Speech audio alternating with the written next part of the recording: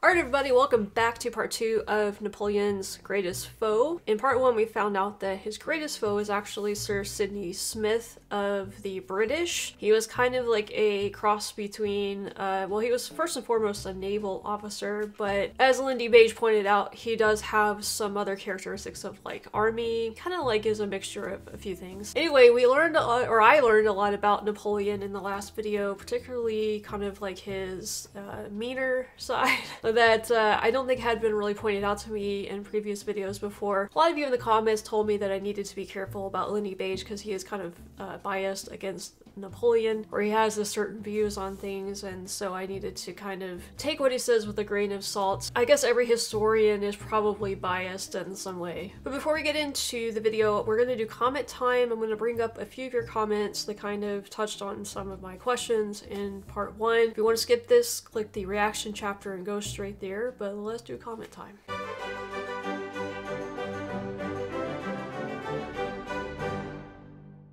First comment comes from David Hyams. The point about Sidney Smith being promoted on merit, I think, to contrast what was happening in the Royal Navy with the way you got the promotion in the British Army at the time, which was purchasing a higher rank. Promotion by merit in the Army was very rare, which is what makes Sharp in the novels and TV films unusual. Well, for those of you who don't know, I have been watching Sharp over on Patreon. We've done the first 2 episodes of the Sharp series over there, and that point was brought up actually in one of the episodes. The officers often got promoted based on, well, basically they could like buy their way into a promotion versus on merit, and I do remember that point being brought up. I guess that would explain some of the younger officers, particularly guys like Sir Sidney Smith. Eric Taylor says, actually there was an expectation of decent treatment for prisoners of noble rank. They were treated quite well and often given large rooms or an entire building. They might share buildings, but being a POW at this time wasn't that bad, so long as you were a noble. Alright, well, I guess, you know, prisoners today, even if you're like a movie star or something like that, I feel like you probably get treated a little bit better than the, you know, typical prison population. It is interesting to know that they, you know, would treat you much better and even give you like your own building and stuff. That's crazy. Marley Katanek says the siege of Ceuta can tout itself as the longest siege in recorded history. The first phase of the conflict lasted a staggering 26 years, during which the Moroccan forces fought with the inhabitants of the Spanish-held city on the northern coast of Africa. Yeah, so I mentioned the siege of 3 months being a long time, and I thought, well, there's probably going to be a longer siege out there, right? I did not expect it to be 26 years, though. I was expecting maybe like a year or 2 max. How is there anybody left alive after a siege of 26 years, though? Blamethan says, if you think that's young for an officer on the ship. And we're talking about Smith, who was 16 as an officer on the ship. Wait till you see Master and Commander next week and meet the midshipmen.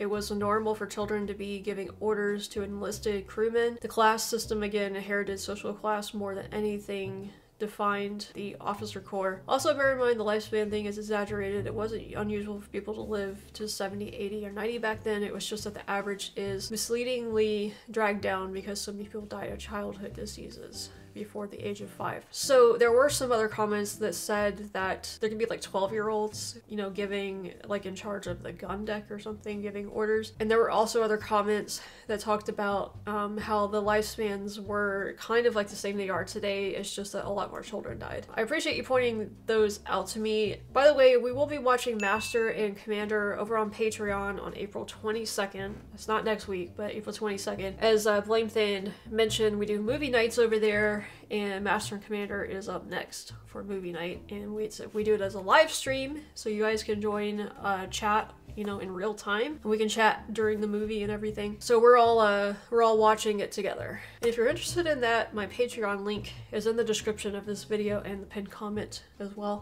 Lastly, we have Stevie Budden. The Knights Templars were an order of knight/monks who were created to help and protect pilgrims traveling from Europe to Jerusalem, specifically to Solomon's temple in Jerusalem, hence the name. Oh, Templars were referring to the temple in Jerusalem.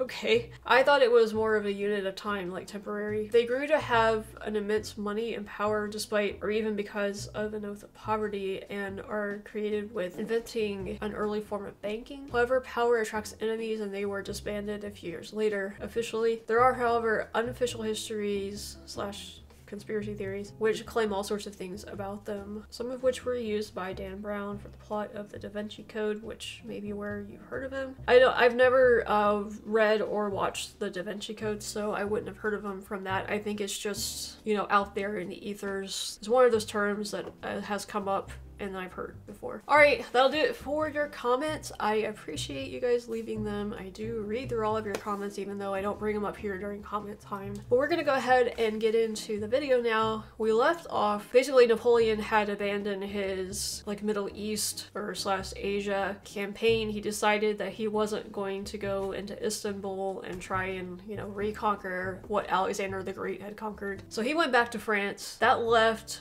a lot of his troops still there in Egypt. I believe it was Egypt, or it was in the Middle East somewhere. And the guy in charge of the French troops there, Claiborne, I think was his name, had to make a deal with Sir Sidney Smith. So Sidney Smith made that deal with him, and that's kind of where we left off. So we're gonna pick it up there, and let's see what else Lindybeige has to say about Napoleon.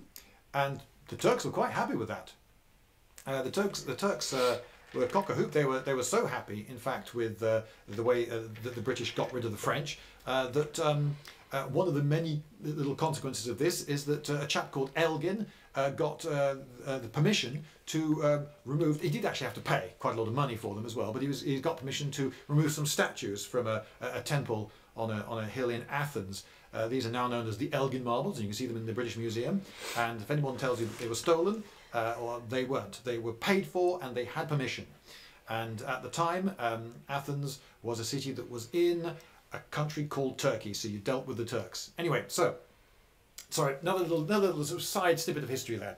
So, I didn't know that Athens was ever in Turkey. Obviously not the modern borders of Turkey, but okay. I just always thought Athens was in Greece and it never changed hands. Side effect of what was going on. So, why would Sir Sidney want, particularly Kléber and 18,000 and a largely intact French army, to go back to France? Well, he saw Kléber as a good bulwark against Napoleon, because he saw Kléber as an honourable, ardent, genuine Republican, and someone who was not at all a friend of Napoleon's, and someone who, like Sir Sidney, saw that Napoleon's ambitions were really dangerous to the point of deranged. So if Kléber had gone back to France and arrived, this very, very popular commander with an army loyal to him, because this army saw how he had looked after them, whereas Napoleon had definitely not looked after them, he would have then perhaps have been a very good counter to Napoleon's rise to power within France. This treaty, which had been signed, agreed by the Turks and the French alike, and the Mamluks. Everyone was happy. Mamluks were the people who were running Egypt. But they were actually subservient, at least nominally, to the Sultan of the Ottoman Empire. Anyway, it got countermanded. Lord Keith, who was running the show, he was the chief at the time, and he was in agreement with Nelson, said, you can't have Sir Sidney just carrying on like this and making decisions like this and dealing with the enemy like this, and you know, no one's given him permission to do any of this. So it was countermanded. The deal was off. And Sir Sidney, now of course, when you agree to surrender to someone, and you agree that you agree kindly to be transported away by him under his protection, you are asked to do things like vacate the fortresses that you're occupying and so forth. It's, you know, it's only right and fair. But that was the deal. And Sir Sidney, when he knew that the deal was off, he sent word to Kléber saying, I think you better reoccupy those forts, because I'm afraid I can't give you the protection that I thought I was going to be able to give you.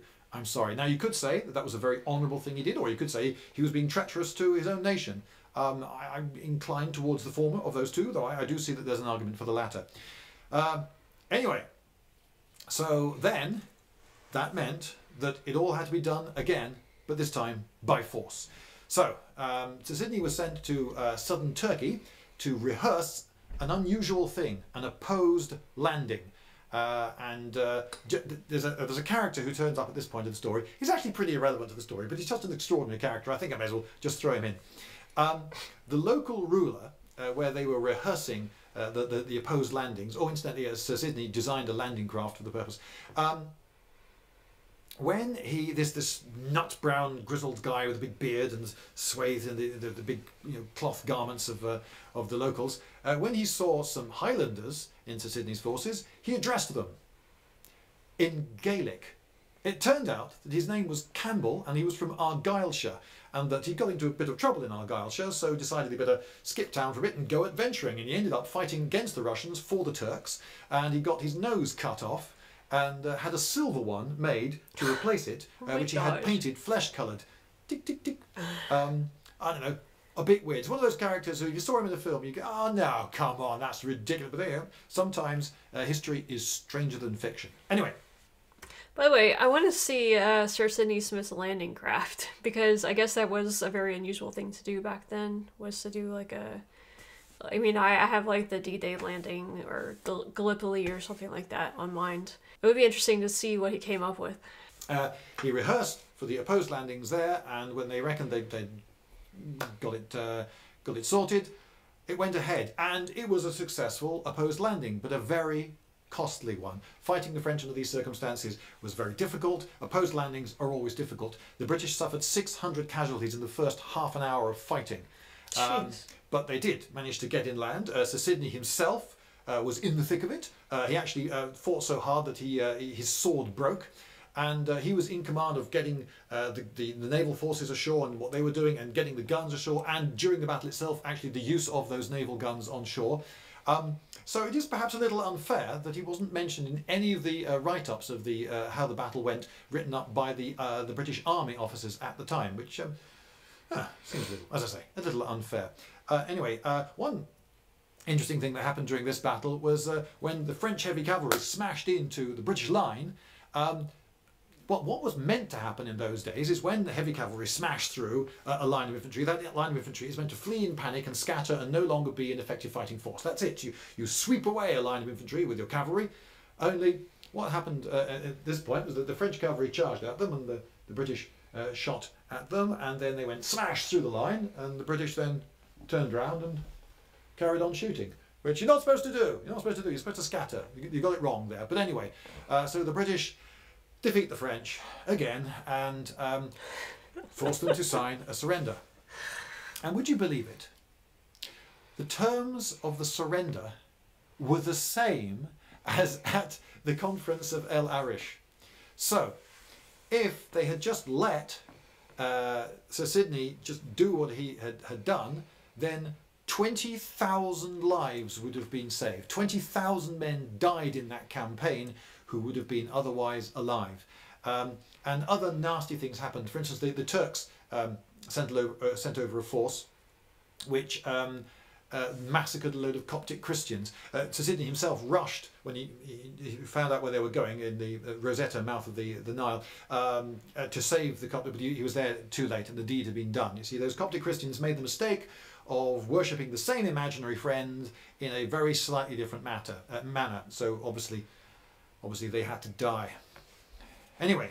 Okay, he obviously doesn't like God either, or doesn't believe in God. So, now, instead of a unified large army of 18,000 French under a commander going back to France and possibly acting as a bulwark as a counter to Napoleon, instead, a half-size shattered remnant of an army without its leader went back to France because Kléber was assassinated.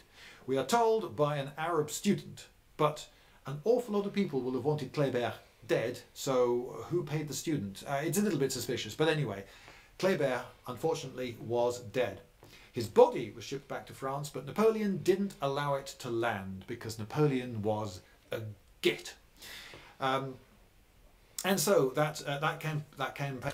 I watched the one of the recent episodes of Blackadder that I watched on Patreon. It was the second episode of season 2, and he used that term "get" in there, and I was like, I don't know what that means. So you guys let me know that it's kind of like another way of saying that he was an a-hole, basically. At least when I hear that term now from the British, I know what they're talking about. And so that campaign came to a close, and again, our man found himself at a bit of a loose end. He went back to Britain for a bit, where he found that he was ridiculously old-fashioned. His clothes, he was so old-fashioned, he looked positively French. That's how out of date he was. Floral waistcoats and tailcoats and cravats were in now, and oh my goodness, man, we'll have to get you some decent clothes. You can't. I guess that's an insult to the French. Can't write like that. What do people think? He was, unfortunately, broke. You see, the Foreign Office had disavowed what he'd done in signing at the conference of El Arish, and so it was felt that he couldn't be paid. So he didn't get any money for any of the things he'd done. He had just thwarted Napoleon's entire campaign in the East with his amazing defence of Acre, and he was broke.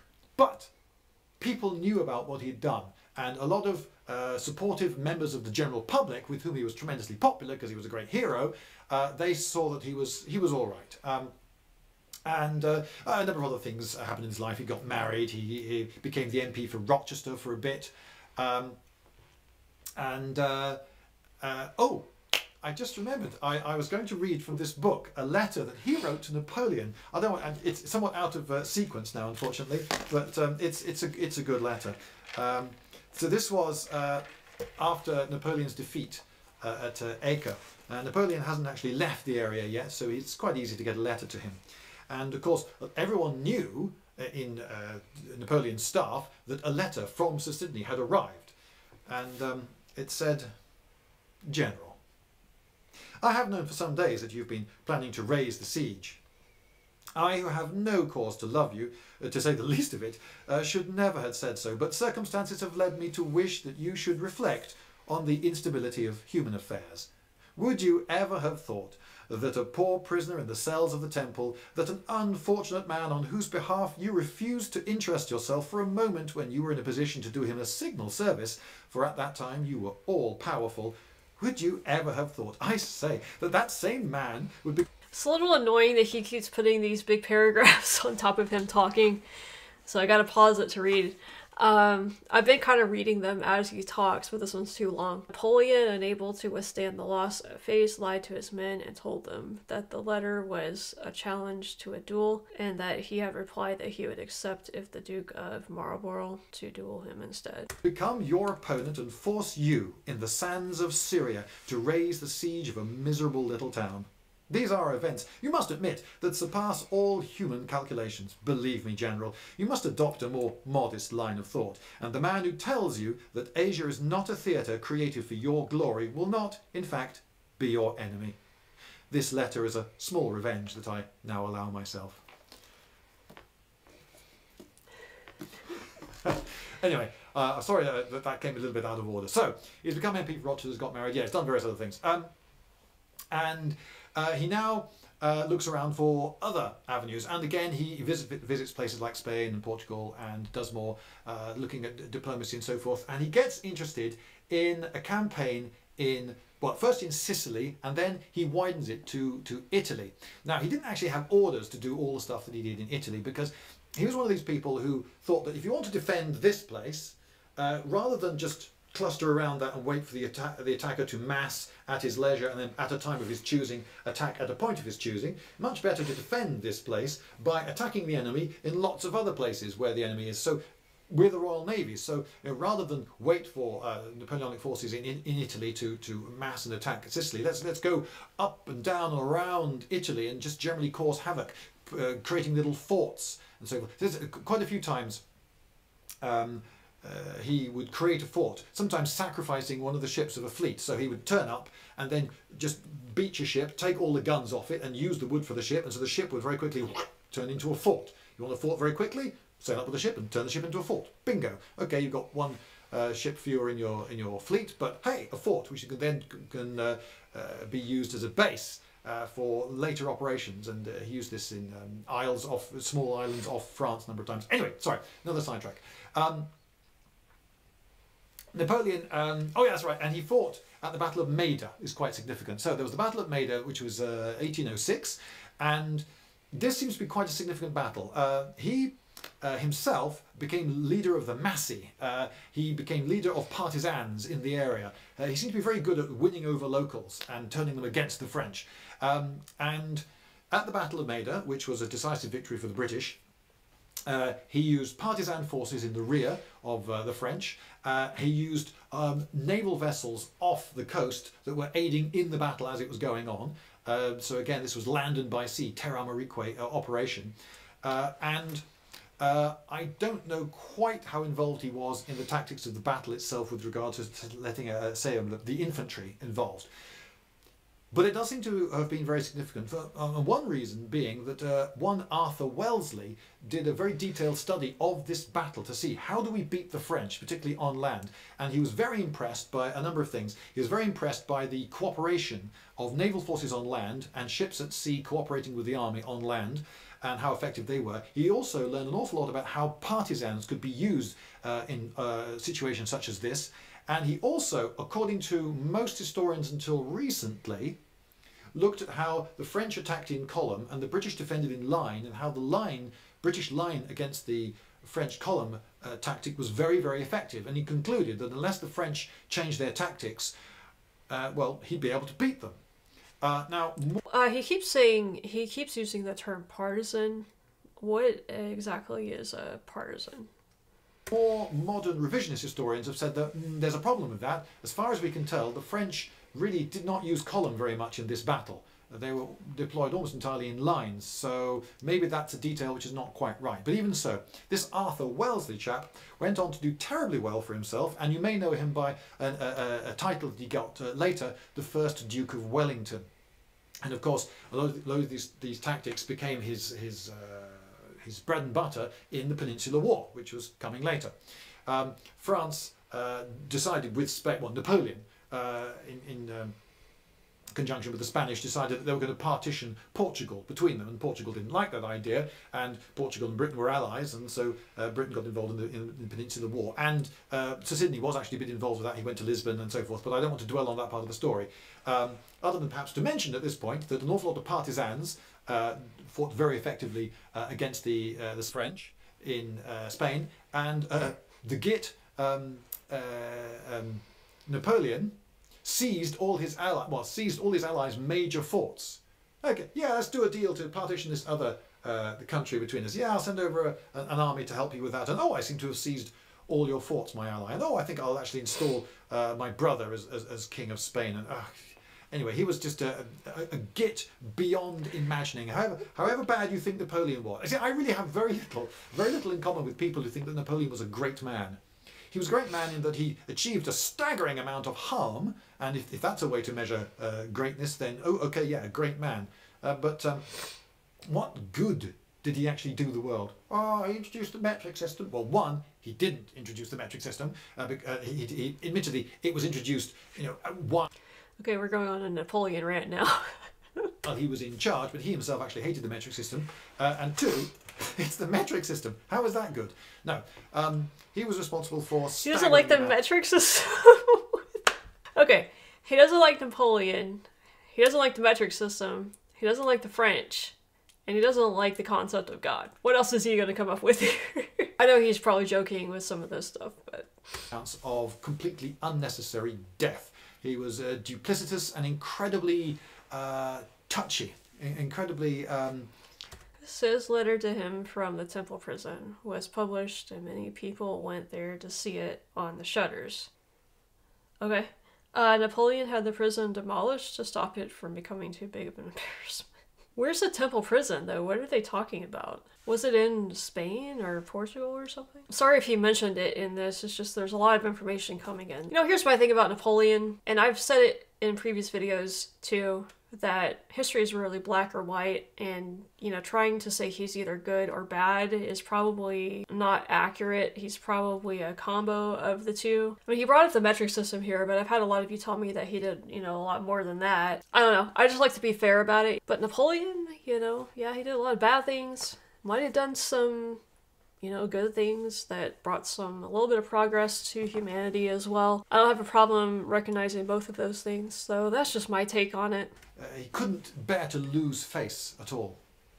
For instance, when, I missed this up, but I'll go back to it, when he marched back into Egypt, he did so in triumph. Oh yes, as though he'd won a great victory. He in fact lost half his army and most of his guns, and his ambitions in the east had been thwarted. But in fact, he marched back as if in victory, and everyone had to wear garlands. Oh, apart from one unit that had behaved very unimpressively during an attack on the breach at one point. He forced that unit to walk back dressed as women. Yeah, that's great man management, isn't it? That's how to get your troops to love you. And when he arrived in Egypt, there were Egyptians there who had to celebrate his arrival and shower him with gifts on pain of death. Yeah. Oh, but he didn't allow Kleber after his victories to celebrate them at all, just in case his troops, you know, started to, you know, look up to him a bit better. God, Napoleon was such a git. He was such a git. It's extraordinary. Anyway. Napoleon allies the Russians in 1807. He was, of course, going to attack them, but then that's standard. He made very peaceful overtures to both the Ottomans and the Mamluks of Egypt before attacking them. He just thought, well, how can I increase the chances of surprise? I know, I'll be really nice to them, then attack them. Oh, I'm just such a genius. Or is it a git? It's a git. Okay, we got it. So he's partitioned Spain, and eventually, yeah, there was the continental system that he brought in. Oh dear, another sidetrack. Very quick. Essentially, the continental system involved saying to everyone in Europe, you can't trade with the British. All these ports are closed. You can't allow the British to trade in any of them. So to the British, haha, that'll bring them to their knees. This nation of shopkeepers. But it didn't actually work because the Royal Navy was very powerful, and really frustratingly for Napoleon, the Royal Navy was just not afraid of him. You see, Napoleon had cultivated this myth of invincibility, which seemed to really work on his land-based European neighbours. You know, they were terrified of him, but he just couldn't get this blasted Royal Navy to be frightened of him, which is, you know, quite understandable on the Royal Navy's part, given that the Royal Navy very consistently beat him easily. Anyway, the Royal Navy then just blockaded all the ports and said, okay, fair enough, you're not going to trade with Britain. Or each other. So what are you going to do about that then? And in 1811, the Tsar of Russia just thought, oh, this is ridiculous. And he actually lifted the embargo and started trading with the British again. And that's possibly the real reason that prompted Napoleon to invade Russia. I mean, beyond just wild over ambition. Anyway, so we all know that didn't go too well. 1812 overture and everything. The march back of the Grand Army, the destruction of the French army, vast numbers of people on both sides dying. But of course, Napoleon was all right, and he came back and. Well, actually, let's zoom forward because there are too many sidelines. This story is getting too big, so let's zoom forward. I just wanted to bring up, I did a video on the 1812 overture that talks about what it's about and stuff, and it's about, you know, Napoleon's campaign in Russia. Glad you referenced it here. I'll try to put a link to it up here on the corner for you guys if you're interested in checking it out. But we learned about the story behind the 1812 overture, and then we actually listened to a performance of it at the Royal Albert Hall. Or to his imprisonment in Elba. So in Elba, he turned up to be taken to exile on the island of Elba. And he, the cheek of it, the incredible cheek of it, he demanded that he be escorted by British and transported in a British ship because he feared for his own safety. Yes, an awful lot of people in France wanted him dead at this point. In fact, an awful lot of people in the world wanted him dead, which was entirely understandable. Even his own brother Lucien really regretted having helped him into power. And he then demanded that he be taken there by the British, thank you very much. And when he showed up to be escorted to the barge which was going to take him out to the ship. He stepped out of the carriage and, trying to look as haughty as he could, he asked to speak to the captain of the guard. And who was the captain of the guard? It was one Lieutenant Smith. This was Sir Sidney Smith's nephew. Oh, And not him. history records that at that point his face darkened and he went silent and stayed silent for the rest of the voyage. Anyway, so it was when Napoleon himself wrote his memoirs that he said that it was Sir Sidney Smith who made him miss his destiny. But of course, we all know that the final nail in the coffin was Waterloo. So incredibly, he was able to come back to power yet again, largely by lying again. Well, two reasons that he came back to power. Well, one was the incredible greed of the army. You see, when Napoleon was in charge of things in France, he made the army really important, really well funded, really powerful, gave it loads of privileges, and then he sort of destroyed it a bit in campaigns in Russia and so forth. Destroyed and it a the bit. king came back, yet another Louis, and the army lost its power. So when he turned up and went, "Oh, I'll give you all your power and privilege back," they went, "Oh, yeah, brilliant, we get our power and privilege back. Yay, vive l'empereur, l'empereur." Incredible, isn't it? I mean, he went emperor. He went emperor. He did not king. You look at the portraits done of him at the time when he crowned himself emperor, and you can see all the trappings of royalty. The staggering, flagrant hypocrisy of the man. Anyway, he also lied to the population. He said that France was in danger, and he was the man. He was the man who could save France. Okay, put your faith in me. Give me a massive army. This was a complete lie. The Allies had in fact already signed an alliance treaty guaranteeing the borders of France. No one was there. No one was fighting to conquer France or even a bit of France. The borders were guaranteed. They declared war not on France, but personally on Napoleon. But Napoleon used another lie to convince everyone that he was their saviour and that he was saving them. No, he was trying to get them to save his skin. But hey-ho, he was a liar. And he fought the Battle of Waterloo. And during the battle, Sir Sidney was not far away and heard the sound of guns. Thought, bang, war? What's this? Right, collected a few guys together and went towards the sound of the guns and arrived at the battle about halfway through. He wasn't given a military command in the battle, but instead he was given the task of dealing with the wounded of both sides. As part of his experience of that, he then designed a new improved ambulance, a six-wheeled thing with a very smooth ride suspension so that the wounded wouldn't be jostled so much as they were moved at speed across. Okay, so there's like a spring suspension on this too, which would help keep it a little bit steadier. That's interesting. So not only was he a military person, but he kind of like was a bit of an engineer, had a bit of a mechanical background, it looks like too. I said a lot of people back then, I feel like, people used to have a lot more like variety of skills back in the day. Across a battlefield, because he wasn't impressed with the design of ambulances that was ambulance that was being used. Anyway, he was then tasked with getting various places. He got Amiens to surrender and Arras to surrender, and he then organised the safe passage of the king into Paris, because they had to get the king into Paris without any bloodshed. So he got these various cities to surrender and was able to organise this, and for that he was given a knighthood, a British knighthood. And so now no one was mocking him for being the Swedish knight anymore. So now he was a British knight. And I realised as I get to this stage in this rambling story that I've missed out quite a lot of other remarkable things about him. He not only did he do lots of useful work in Italy, but he did a lot of diplomatic work for loads of people, including King Gustav, who got ousted because he was an anti-Napoleon monarch. And he tried to do more diplomatic work, but tended to get cut out because people saw him as a little bit jumped up. They wanted to be in control, not this other guy. Yeah, he had connections and so forth, and people liked him, but connections and people liking him. Tell me, I'm in charge. So he wasn't tremendously successful, but he did mount some campaigns, one of which being he was going to, anti-slavery was going to be one of his big things, and he was going to put together a force to take on the Barbary pirates of North Africa, who had for centuries been capturing people from Mediterranean shipping and raids on coasts that went as far as Ireland and Cornwall.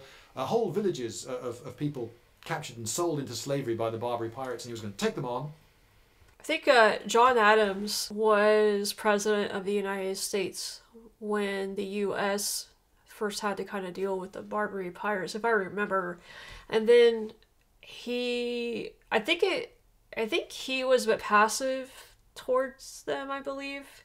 Like, he didn't really want to confront them. And then Thomas Jefferson got elected president, and Jefferson had a much more aggressive foreign policy with the pirates, and I think he sent some American ships over to deal with them. I don't remember all the details about it, but I do remember that much, I think.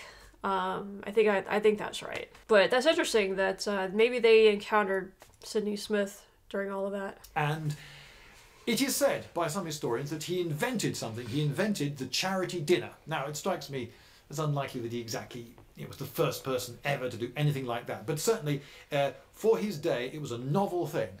So perhaps in the way we know it today, the modern charity dinner was invented. You sell tickets and get loads of people to spend a very large amount of money on these expensive tickets, and they make speeches telling each other just how wonderful they are to raise money to take on the Barbary pirates. But then it was actually Napoleon coming back into power again and interrupted things. And there you go. I missed that out, but I've got it in. So Sidney Smith. The wheel of fortune for Napoleon turned, and it seems that this man, not Wellington, maybe not Blucher, maybe not Nelson, not maybe any of those the Russian guys, whose names unfortunately I failed to learn for this video.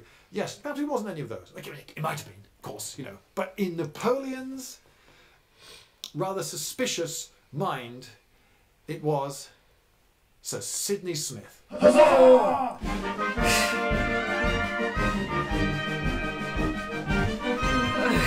Lindybeige! What is this outro?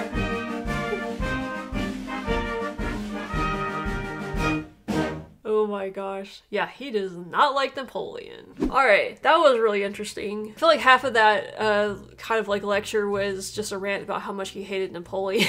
At least I have a better idea of what his views are on certain things. There's so much that happened, and all of that is hard to like sort it out in my head. It was a nice little inside look at some just like little moments, like him running into Sidney Smith's brother as he's being escorted to Elba. The letter that Smith sent to him. I thought that the ambulance that Smith designed was really interesting. I didn't know that they called them ambulances back in the day, because I think of an ambulance as like a motorized ambulance like we know now. I just didn't know that they had them back then, obviously in more of like carriage form. But he went over some things like the continental system, for instance. I do remember from the Epic History TV videos. I remember that the Royal Navy just was so big that it was impossible for them to be completely cut off from trade. I mean, they could just circumvent Napoleon in that sense. It was interesting that he thought that one of the reasons Napoleon invaded Russia was because of that, because they decided to start trading with Britain again, which might have been brought up in Epic History TV, but it's hard to, remember every single point that was brought up. But that was an interesting thing to point out. So yeah, I appreciate you guys recommending Lindybeige. I actually have another Patreon request from a different patron who has another Lindybeige video that they wanted me to watch. So that will probably be coming up in a few days' time, because I do want to give a little bit of space between these two. But at least I've had a nice little intro into Lindybeige, so I appreciate the suggestions, Ahmad. But I hope you guys enjoyed this video too. If you did, like and subscribe if you haven't done that yet. And as I mentioned, my Patreon link is in the description and pinned comment if you're interested in going and checking out all of the stuff we have over there. Blackadder, Horrible Histories, The World at War, Dad's Army. We're getting into People's Century now, and then of course a few movies from movie night, so you can go check that stuff out over there. Also have my Star Trek podcast link in there as well. If you're a Trekkie, you might want to go check that out. Social media, all of that stuff is down there. Anyway, that's it for Napoleon's greatest foe. Stay tuned for more content like this coming up, and we'll see you next time.